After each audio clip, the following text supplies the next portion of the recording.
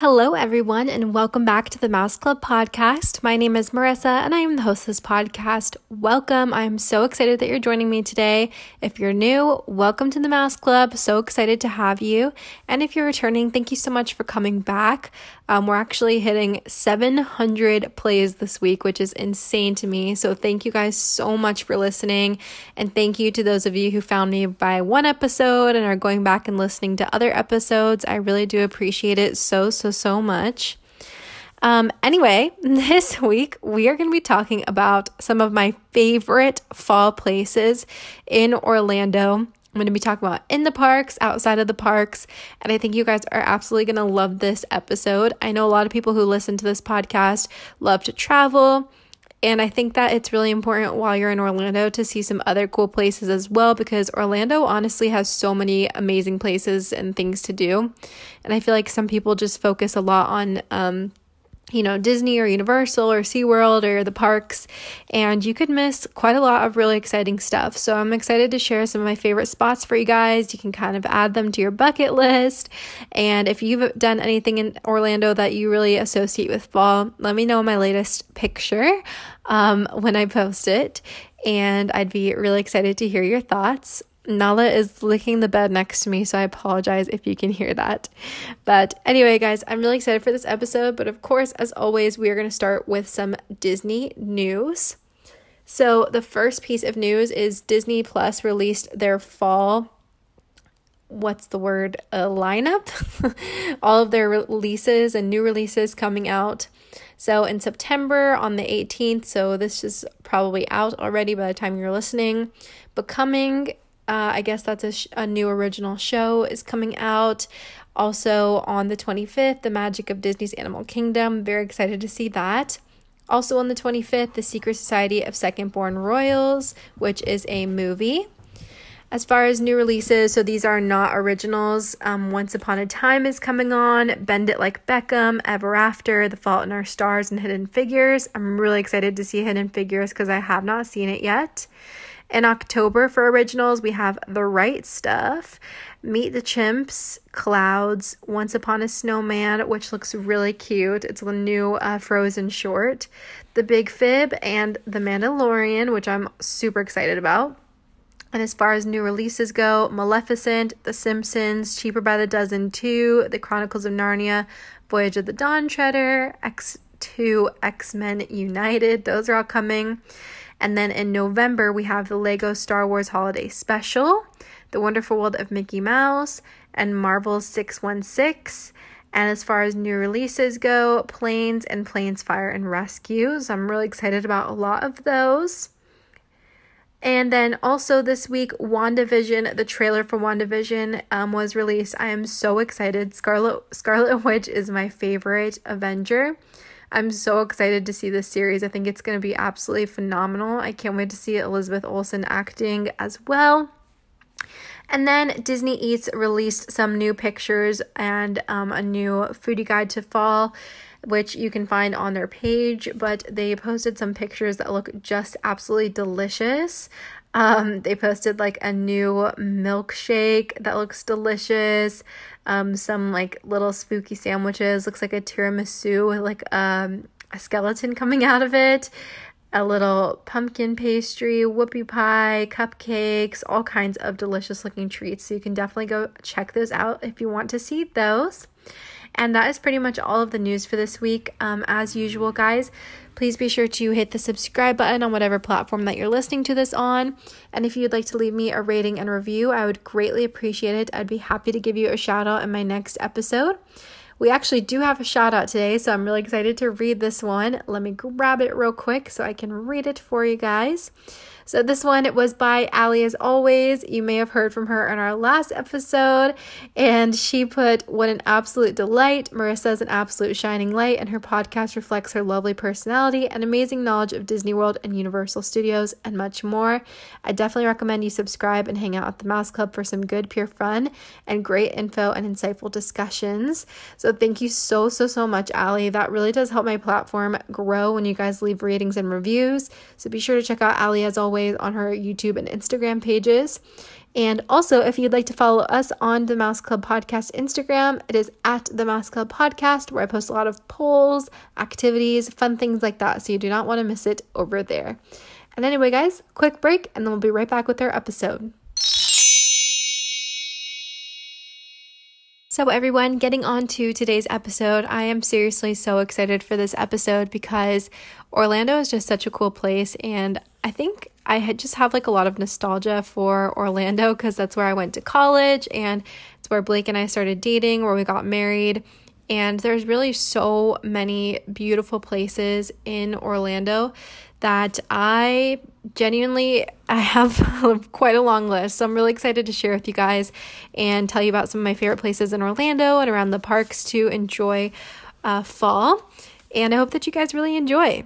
So first off, I have to mention where Blake and I got married, which was the Winter Park Farmers Market.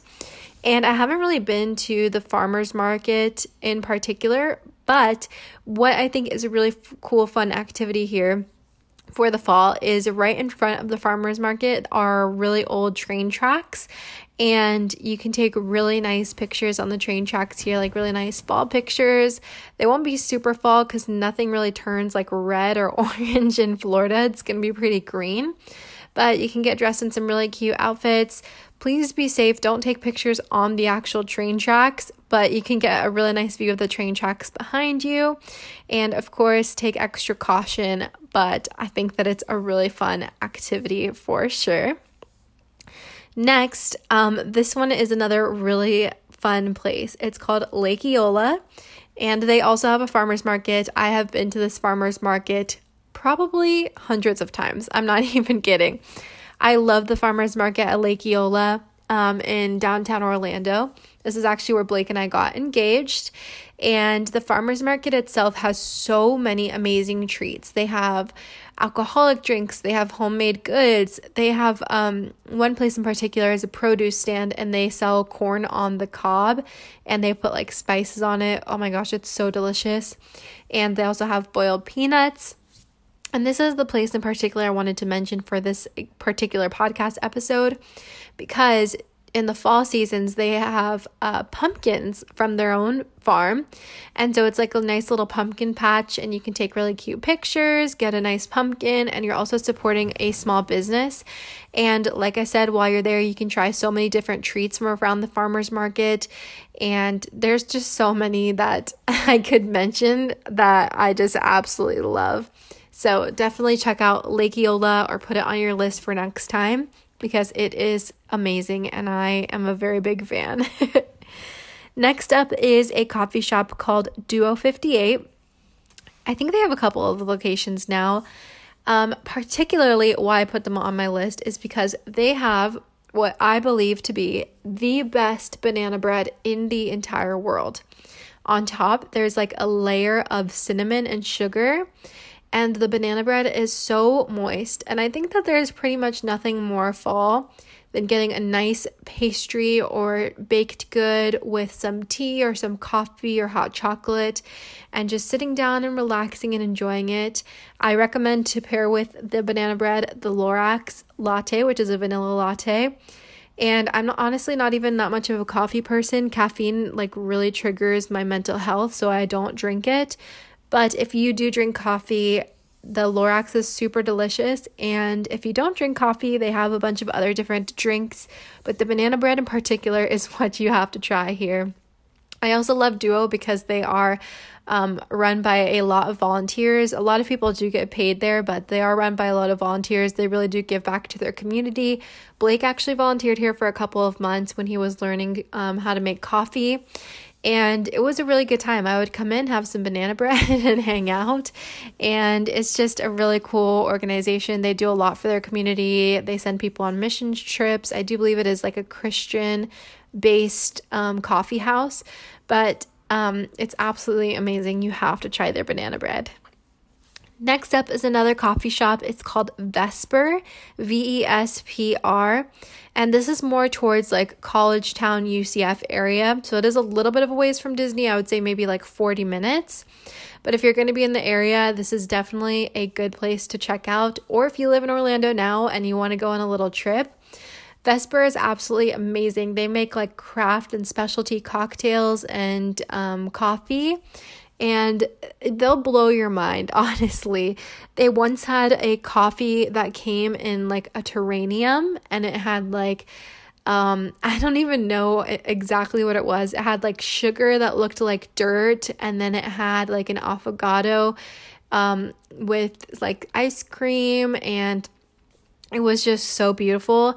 And I love their vanilla lattes here as well. This was actually where I learned that my caffeine triggered mental health, which is very strange, but it did.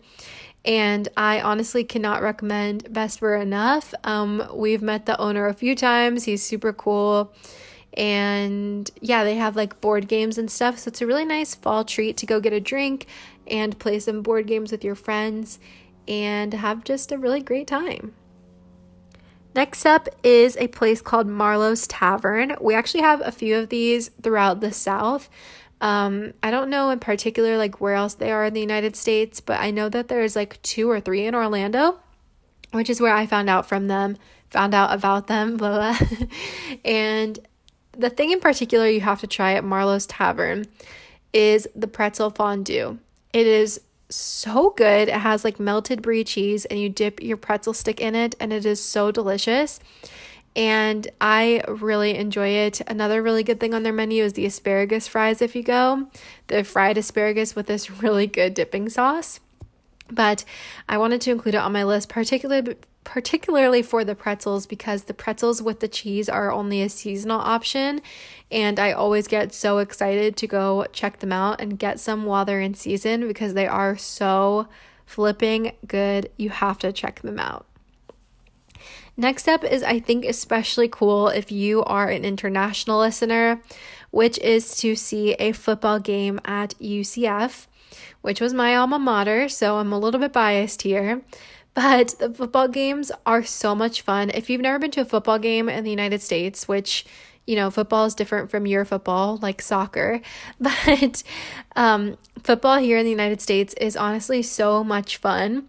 You don't even really have to be into the sport to participate, because especially for college football, where the marching band is there and you have dancers and cheerleaders and, you know, people are just revved up in the crowd. It's so exciting and so much fun. And I just thoroughly enjoy going to football games. And if you're going to go to UCF, I do recommend bringing like a pad for your booty, because the stands are super, super uncomfortable. However, the game is going to be worth it. UCF is such a great school. I will say we do have some crazy fans that think that we are a lot better than we are, but we're getting there. We're doing really well, and I think that you will really enjoy yourself if you go check out a game at UCF. It's also the second largest university in the United States, so it's also something cool to just check off your list if you are an avid traveler and see just how massive our school truly is. Next on the list, of course, is Food and Wine Festival. Food and wine is like literally the epitome of fall for me. Whenever we used to live in Orlando, Blake would watch football like all day Sunday, and then maybe if I was lucky at night, we got to go to Food and Wine and have some treats, or go to the parks and just have some fun. And this is what I think of so much in particular is Food and Wine, because I just love those little treats. I love pretty much all the festivals at Epcot. I love just the little samples that you can get. I wasn't really an avid drinker. I say avid drinker like I'm an alcoholic, but like I didn't know what I liked when I lived in Orlando when it comes to drinking. So I think now when we go back, it'll be even more exciting because, you know, I'm a little bit more cultured in what I like to drink, and also being a bartender, I'm a little more trained in alcohol consumption, so I kind of know like what is better for me to drink. Anyway, that's completely unrelated, but Food and Wine, if you've never been, you have to go. There's so many different amazing treats at Epcot, which feature dishes and drinks from all around the world. And they are absolutely delicious, especially if you're lucky and you get a little Florida fall breeze. It's just a beautiful day. It's so much fun. Next is City Walk. So I have mini golf at City Walk. And this mini golf is a little bit expensive, but I think that it's really worth it. Blake and I did this once and it was a lot of fun. They really put a lot of theming into their mini golf experience at City Walk in Universal. And I think it would be such a nice date night, like if you did mini golf and then like toothsome. Toothsome is absolutely delicious. I want to do a whole episode just on my favorite food in Orlando because I have so many different fun places. But toothsome in particular is just absolutely delicious and the theming is incredible. I recommend the chocolate creme brulee. It is so delicious. And as far as food goes, I'm trying to think what I usually get. I feel like I change it every time, but their broccoli and cheddar soup is delicious. I've had their quiche. They're just so delicious. So toothsome is really good. There's so many places in City Walk, honestly, like Cowfish. Cowfish is delicious. They have really good sushi, and my favorite is their fried pickles. And I'm honestly not the hugest fan of Voodoo Donuts. I want to do an unpopular opinions episode, and Voodoo Donuts and Sprinkles Cupcake are probably going to be in there because I don't think that they deserve as much hype as they get. I'm so sorry, guys. But there's so many other places like Toothsome that have incredible desserts. And these are some good places too to check out if you're going to Halloween Horror Nights. Obviously not this year, but maybe in future years to come, because you could go to like Toothsome beforehand. And if you do like Voodoo Donut, you could do Voodoo Donut. And yeah, it'll just be a really great time for the fall. Another place in City Walk before we move on, well, actually not City Walk, but Universal, is getting butterbeer at Diagon Alley. Or you could get it in Hogsmeade. Either one would work. But I love Diagon Alley because I used to work there. So I think I love it a little bit extra. But the butterbeer is like so delicious for fall. I prefer the regular butterbeer. I know a lot of people prefer the frozen one, but I'm a big fan of the regular butterbeer. Or a lot of people don't know this, but there is soft serve butterbeer ice cream, which is also absolutely delicious at Florian Fortescue's, which is right across the way from Gideon's, from, why do I want to say Galleons? Not Galleons. What is it called? Gringotts. And yeah, they have the butterbeer soft serve, and they also have this one ice cream, which is a salted caramel blondie, and it's so good for fall. It's one of my favorite treats, and I highly recommend. If you're into pumpkin, you might like the pumpkin juice. To me, it's a little bit too strong, but some people seem to really like it. So definitely Diagon Alley and Hogsmeade are great places. I just feel like the Harry Potter movies in general remind me so much of fall. So I think Harry Potter in the parks is why I really do associate them with fall. Next up, you've probably heard me talk about it before if you've been to the podcast multiple times, which is Gideon's Cookies at East End Market. You probably can tell I'm excited about this one because I said it like 20 seconds too early. But Gideon's are the absolute best chocolate chip cookies in the world. You heard it here first, folks. They are so delicious. They are absolutely massive. It's literally $5 for a cookie because they are so big and so dense. And you may have heard that Gideon's is opening a location in Disney Springs. So when they go to Disney Springs, I'm going to be really excited. I do hope they are able to keep their integrity of fresh treats. I'm sure that they will because the owner seems like he really does take pride in his job and his work. And I'm a little bit worried that being in a place like Disney Springs where they're going to have such a high volume of orders, they're going to be pumping them out really fast. I hope that does not degrade the quality, because if you go to East End Market where they are right now, it's a super small market. It literally has maybe 5 or 6 little restaurants and shops in it. And Gideon's is so popular there that they sell out almost every day. So I'm curious to see how Disney Springs is going to go.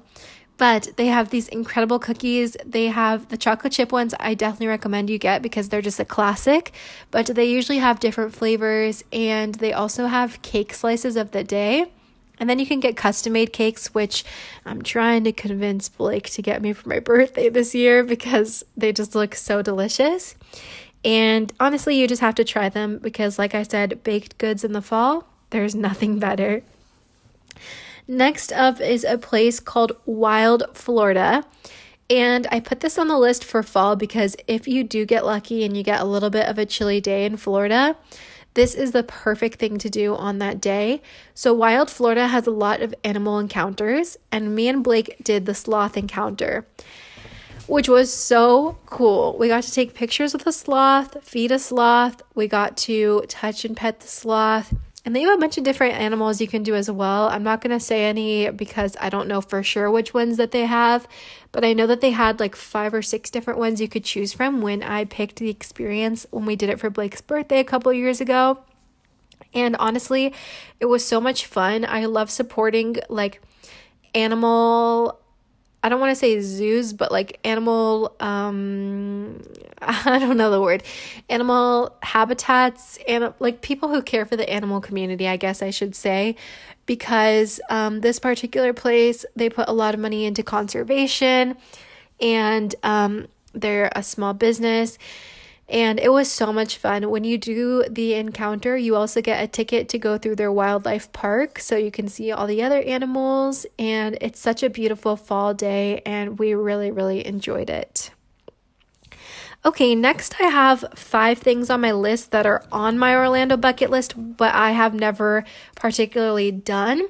So if you do check these out, let me know how you like them. I'm not saying I would recommend them. I'm just saying that they are things that I would really be interested in checking out.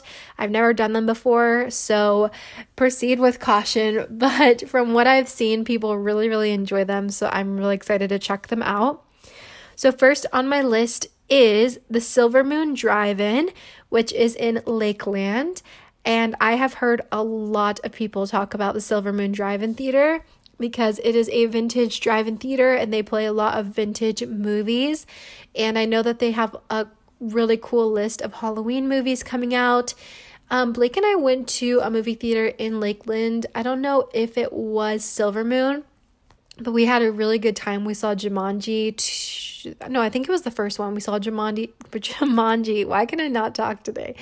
Jumanji there. And it was so much fun. Drive-in movie theaters are just so perfect for fall because, like I said, I mean, Florida doesn't get chilly too often. But if you do get lucky with a chilly day, you can just put down your windows, enjoy the nice breeze, and you can bring your own snacks and stuff, which I find really fun. Some drive-in theaters allow pets, so you can cuddle up with your pet, like in the back of your car, which I just really, really enjoy. And I'm really excited to take my new car and check it out. So I'm excited for that. Next up is a place called the Tea Room Experience, where you can get a bunch of different teas and little finger sandwiches and pastries. And I think that this is so fall to me because it's just so fun, like getting a little bit dressed up and going to have like a really fun tea experience. And I'm really excited. I want to definitely check it out with my sisters. I think it would be so much fun. And I'm really excited for that. Next up are Edward Scissorhands filming locations.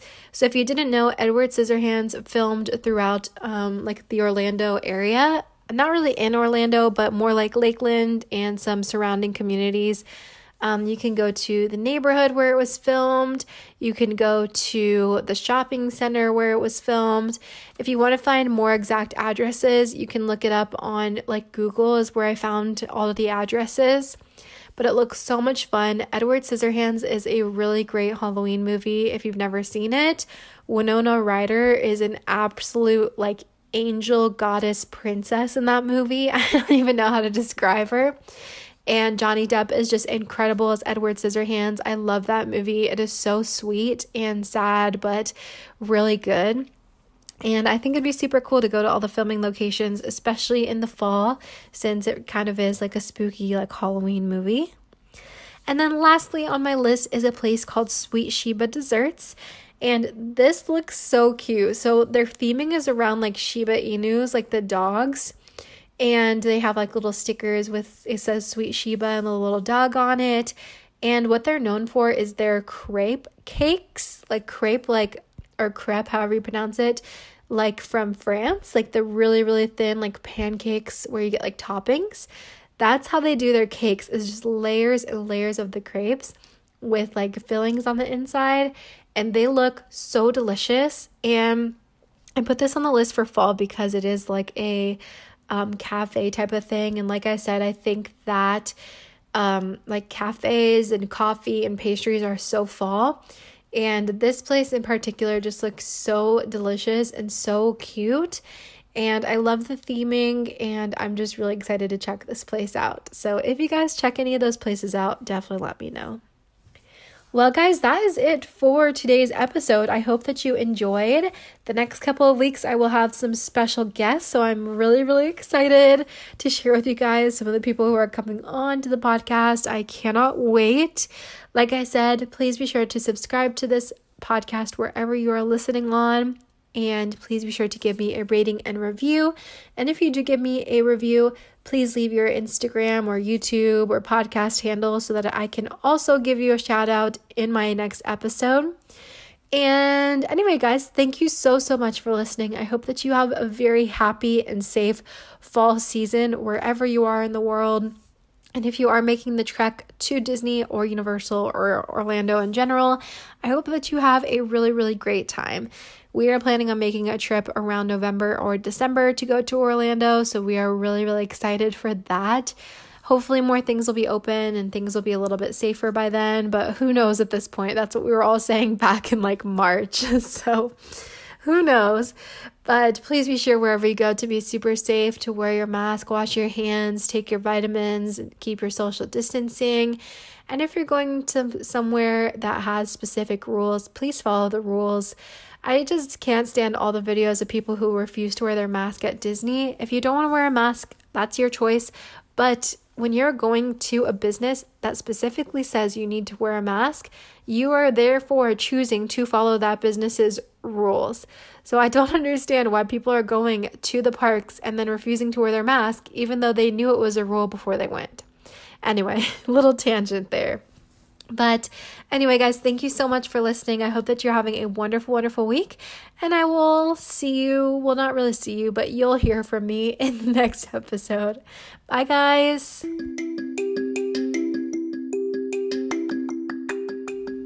Thank you so much for listening to the Mouse Club Podcast. To find us on Instagram, follow us at the Mouse Club Podcast. You can also find us on Facebook at facebook.com/the Mouse Club Podcast, or on our website, themouseclubpodcast.com, to find all of our episodes, links to our social channels, and our YouTube channel, which will be coming soon. To follow our host, Marissa Potts, that's me. Check me out on YouTube, Marissa Potts, on TikTok at marissa.potts, on Instagram at Little Miss Mariss, MRS Mariss. Thanks so much for listening. See you next week. Bye.